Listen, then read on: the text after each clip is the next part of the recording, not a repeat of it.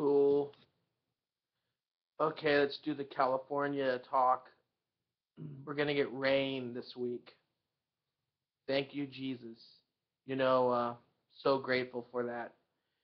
Without the rain, we'd be in big, big trouble. I mean, imagine no rain all winter. We would be so messed up. Our food prices would go through the roof.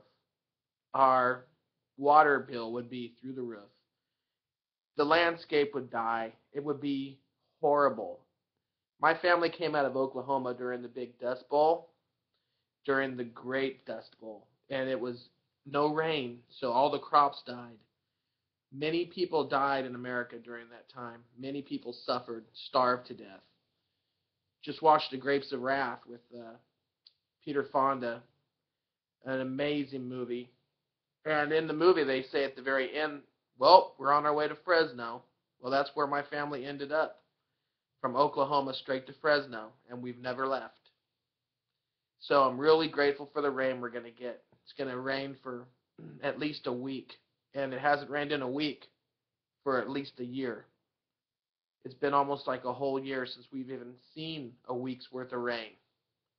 So really looking forward to it. It's really going to be nice.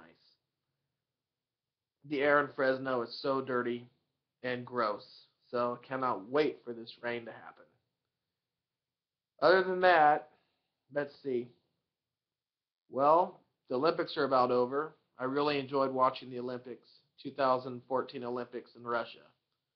They were really cool. They were really awesome. Gonna really be sad for a while about losing the guitar player of Devo. I love Devo. I think they're one of the best bands in the world. Uh, Still freaked out about Roy Garber dying from Shipping Wars because he was my reason for watching the show. I loved watching Roy just make all the jokes he made and be funny. And his attitude, he made me laugh a lot. And now that he's gone, I'll never be able to laugh about the stuff he does, gets into, his attitude, getting pissed off real easy, just being Roy. That's all you can say. Roy was just Roy. And he was one of a kind. He really was one of a kind. Well, let's say something nice, something that's not about death, something positive. Talked about the rain. Thank God for the rain. Uh, Band stuff going on. My brother's playing in March here in Fresno, him and his band, the Fanatics. They're going to be playing here in Fresno, having a good time, rock and roll. And he's a guitar player and a singer in the band. He's a real good guitar player, great singer, great guitar player too, by the way. And my Aunt June is doing good. She was on Hee Haw, sang the Monster Mash song back in the 50s, or I think it was the early 60s actually. She wrote a song called Genie, Genie, Genie in the 50s, and Eddie Cochran recorded it. Eddie Cochran died very young. He died in a car accident. He was on tour.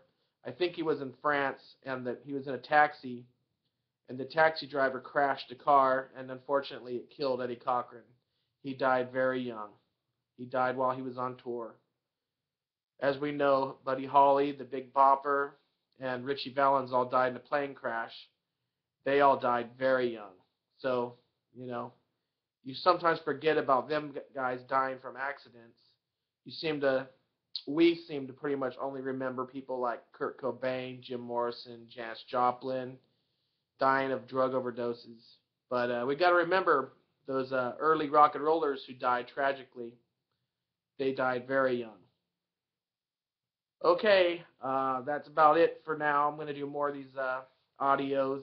I'm going to start filling up my video account. I think it's fun to talk about stuff. Even depressing stuff, it's okay to talk about because you get it off your chest. If I'm grieving the loss of a loved one, I might make a recording. I don't know if I'll be able to. It hurts a lot to lose loved ones.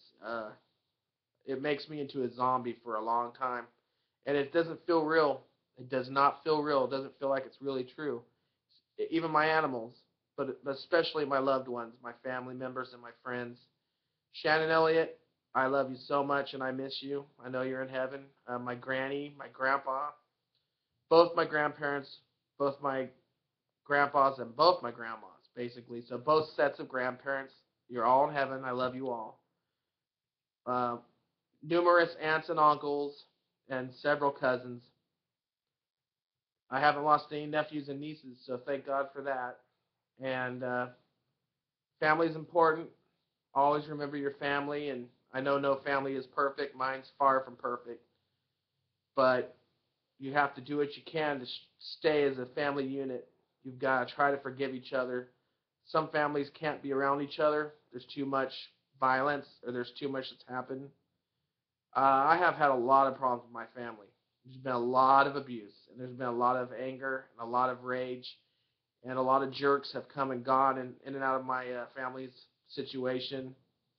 But I love my parents dearly, and even though we're not very close all the time, I'm pretty close to my mom, not very close to my dad.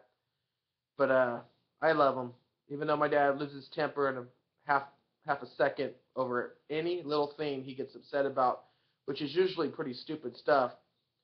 He gets freaked out, but he was an abused child. He was abused by his stepdads when he was growing up, so he has a lot of anger issues. And he's probably got mental illness such as I. I am bipolar. I have bipolar disorder, and I live with it. And I take medication to try to control it, and it's a tough life. It's a very tough life. Okay, YouTube. God bless and have a good day. And I cannot wait for the rain to start to fall. This is my recording in my room in Fresno, California, February 22nd, 2014. By the way, that was it. See ya. 7 minutes.